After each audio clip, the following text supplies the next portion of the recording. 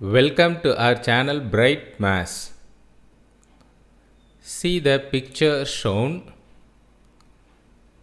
It is in the shape of rectangle with dimensions 16 into 9. That means the length of the rectangle is 16 units and the breadth of the rectangle is 9 units.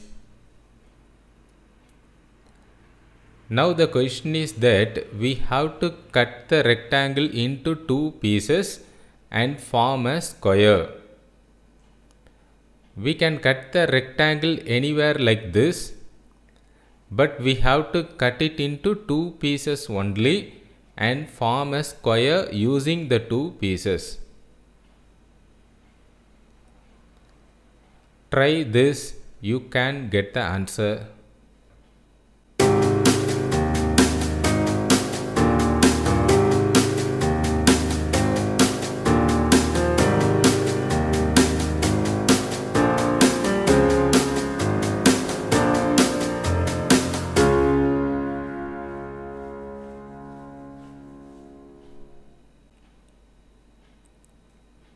Now let us see the answer.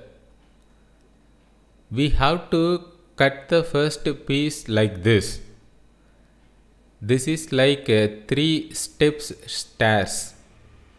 This is first step and this is second step and this is third step.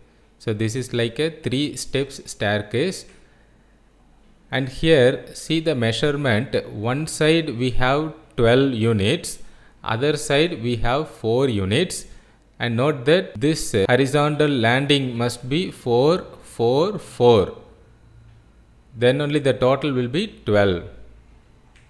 This vertical distance we take equally 3, 3, 3. So then only the total will be 9. Now take this first piece and place it here like this.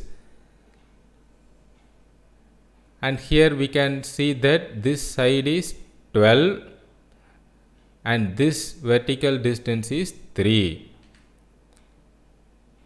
Now same like this we have the other piece. Take and place the other piece on the first piece like this.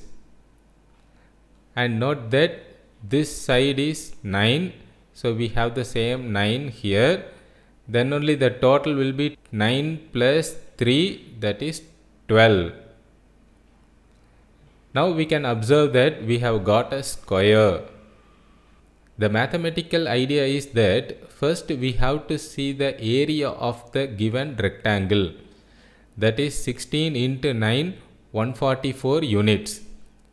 So the area of rectangle is 144 units. The area of square also same units only. So the area of square must be 144 units. 12 square only 144. Therefore the side of the square must be 12. So when we cut the first piece, one side we have to take 12 units. Thanks for watching.